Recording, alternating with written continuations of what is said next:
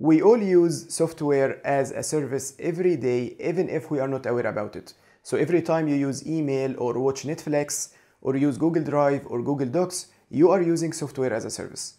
In the video today, I will explain in a very simple way what is the meaning of software as a service with examples that we use every day. So there is no need for any IT experience. Let's break down the term software as a service.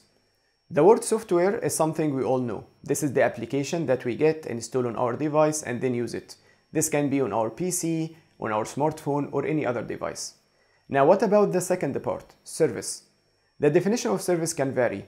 So let's take a very simple example from our daily life, the phone service that we use to make and receive phone calls and send and receive text messages. We have to continuously pay for the phone service to use it. So either we pay per use, so whenever we make a phone call or send a message, we pay a small fee, or we pay a monthly subscription.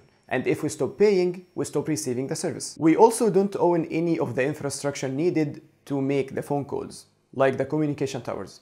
We don't even have to understand how they work. These are owned and managed by the service provider.